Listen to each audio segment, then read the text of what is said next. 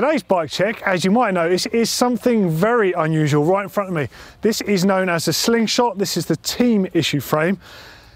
As you can probably work out, it's very different to most modern frames. It's got a cable instead of a downtube. Let's have a closer look, shall we?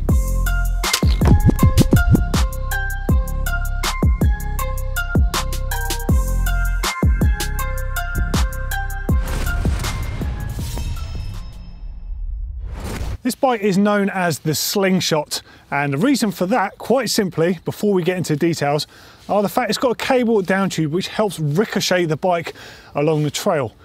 But as with any peculiar design, there's obviously a story of how it got to this in the first place. And designer Mike Groendal was actually surfing the pits around on his little mini moto bike at a moto race. And this bike in question he was riding actually had a crack on the down tube, allowing the bike to actually sort of crab along a bit. And he noticed that not only was it very comfortable, but it actually gave it a bit of a lurch when he rode, when the bike would sort of compress and extend back together. So he took that concept to the bicycle and came up with this design, which was actually used on other styles of bike as well, including racing bicycles that you'd see on the road. But on a mountain bike at the time, bearing in mind the suspension would have been brand new, we're talking like the 94, 95 era, this thing came out and is radically different to anything else. It's made from 4130 chromoly, true temper chromoly, very strong, very durable. And instead of having a down tube, it has a cable. And on the top tube, it has a lump of fiberglass here. Rumour has it this is some sort of leaf spring from a Corvette. Not quite sure on those facts, but nonetheless, it is very interesting. And the whole concept of this was your bike could hit an obstacle, the front end would compress and the cable would ricochet and pull it back in alignment. So it actually enables the bike to walk its way along the trail. Fascinating, terrifying, freaky, all of the above. I think I kind of love it though. Now you have to bear in mind that this frame was on the market available and it had a rigid fork on it. This one here actually has a Pace RC36 on there. But when this came out, having a rigid fork on it, it enabled it to have an element of comfort that wasn't currently available on the mountain bike scene.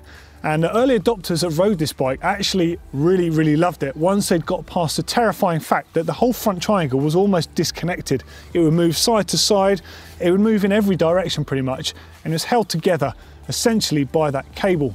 Can you imagine riding a bike today where the front triangle is actually designed to flex? You think that everything we have on modern mountain bikes, the front triangle has to be very stiff. Other parts of the bike will flex, but it needs to be stiff in order for the bike to actually maintain traction and everything it's supposed to do. This did the complete opposite. Absolutely bonkers. Now up to the cockpit part of the bike, and first up you're going to notice it looks very different to what we ride these days. These days we don't tend to have bar ends, we tend to have much wider bars, up to 800mm wide, and a very short stem. So these have a one-piece bar on here. Well, I say one piece, they're actually welded, but they're not separate parts. The bar ends are incorporated into the bar design. However, the bar design is frankly terrifying. They're titanium, I believe they're made by a brand called Titech, and they're actually two-piece. In the stem here, it has a socket with a ball bearing, and basically the bars actually slot together, and you have a shim over the top that holds that join. Would anyone in their right mind now run a two-piece bar like this? I think it's insane, but you think of the tech from back in the 90s, and on a tape measure, they're coming in at a whopping 570mm. Bit different to the 800s we'd run today. You think you have to cram into this 2 sets of gear shifters and your brake levers. Everything is extremely compact in here. Stem length is, well, the stem is a Syncross stem and it's about 120 mil, and I'd say the rise on that is, it's about a 30-degree rise on there, so quite an angle on that. If you consider that most stems we have these days are 0 degree or 0 rise. Really nice stem design. It's actually got a bit of a hinge on this that's held together with Allen bolts and underneath, as opposed to having a regular faceplate with 4 or 3 bolts. These stems were everywhere at the time, and when the A-head system came out, they're one of the first ones to have what we called a knee saver back then. Early A-head stems, that is where the stem clamps onto the steerer tube, used to have a twin pinch bolt on the back. And on your bikes back then, like this, were a lot shorter, you used to catch your knees on them sometimes, so pretty horrible design. This is one of the first ones to actually have this incorporated on the inside. Not only did it look really neat, but it did crucially save your knees. Also just notice it's got a classic Chris King no thread set on the underneath. The grips on here, actually these are perished, they're actually quite hard rubber, but I do remember these from back in the day. These are surface grips. They used to be very soft actually, but they're not lock-on, so you would have had hairspray or paint or anything possible just to get them on to stick. Hairspray, of course, is what most people used to use because it's essentially a minor lacquer or a minor glue. Brake levers though, now these are something special. These are Ultec brake levers, and I've never seen these in the flesh. I only ever saw these in the magazines that I grew up reading. Now these were retrofit levers for Magura HS33 and HS11 and HS22 brakes. Now these are ultra trick. Just look at the quality of these things, like full CNC machined aftermarket levers for what was already an aftermarket product. Pretty cool piece of tech. And there's also a set of XTR rapid fire shifters just neatly stashed under the bars here. And I've got to say, they still look just as good now as they used to back then. Okay, so now let's check out the front fork on a bike. Now this might look familiar to you because we have an RC35 made by Pace hanging up on the GMBN Tech set. This is a later fork. This is the 36 and it's the Evo. It actually has a twin brace on it, one front and one rear. And Pace were quite famous for this and having the brakes on the back of the fork, which actually in the early days really did feel like it helped with braking power.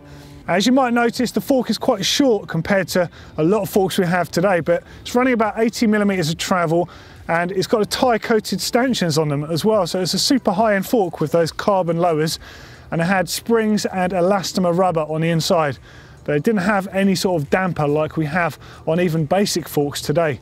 Yet somehow they still feel quite good, surprisingly good in fact. Mounted on the back there is a Magura HS22, as I said, mated up to those Ultec brake levers. And yes, it's a 26-inch wheel bike, of course.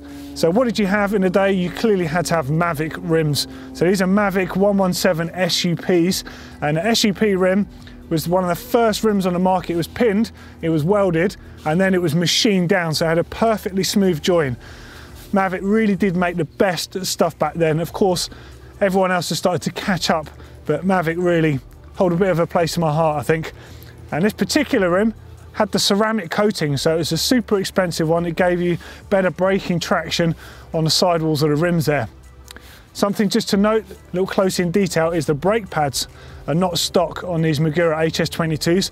They're actually the Scott Mathauser pads in the orange colour. They were super soft compound, which mated with that ceramic coating on the rim really did give for exceptional braking power if you consider this is pre-disc brake era. Tyres on here, well, they're a bit more uncommon than what you'd expect on a gravel bike these days. They're 26 by 1.5 and they're specialised hard packs. But I've got to say, the tread pattern on them looks pretty modern. If you turn that to a 2.5, that'd be pretty good on a bike of today. And a final little touch on those wheels is a WTB grease guard hubs. Back in the day of using cup and cones, before we used cartridge bearings on everything, you could keep your hubs going a bit longer by injecting grease directly into the grease port and purging out all of that old muck. And out to the back of the bike, again, it's a 26-inch wheel running on those WTB grease guard hubs. The hubs though are quite interesting because this was pre-cassette design. There's actually a bit of a custom cassette going on here. So it's a screw-on block, but an 8-speed block, and it still uses a Hyperglide, which of course comes from the non-screw-on style cassette style that we're familiar with today. Lock ring on the bottom there. That's pretty cool to see. Rims, again, Mavic SUP 117 ceramics on there, again with another one of these old specialised hard pack 26 by 1.5 tyres. They're quite perished, but it's really nice to still see them on the bike. Brakes out back, again, another Magura HS22 with a Scott Mathauser soft compound pads. Although on this one, it's actually got a brake booster on here. They were there essentially because the brakes were so powerful, they actually forced the seat stays of the bike apart as you braked. So they'd have the brace there to actually help keep those cantilevers back in place to make sure that braking power went through to the rim. Pretty cool actually. Gearing on here, Shimano XTR, you've got a triple on the front with a 24, 36 and a 48 tooth chainring. The beautiful looking Shimano XTR crank there of course, and that front derailleur, which are pretty much non-existent by today's standards. And out back, the classic grey XTR derailleur still looks just as good. Okay, and finishing touches include a WTB saddle up on the top here. They're still making really good saddles today, so you should definitely check out their saddles. The seat post is a Synchros number, and the quick release on here is actually made by Salsa, the same front and rear actually. And the last little touch that I absolutely love is one of the early crud catchers with a custom mount so it can actually fit around the wire down tube on here. I think this bike is like actually an amazing piece of tech considering what everyone else was doing back in the day, but pretty terrifying at the same time. If you want to see a couple more interesting bikes, click down here to see the Foes LTS. That was one of the first long travel bikes available on the market. And click on down here if you want to see some really freaky bikes. This one does make a brief appearance, but there's a lot of other weird tech in there. As always, don't forget to give us a thumbs up here at GMBN Tech, hit subscribe, and don't forget, hit that notification bell.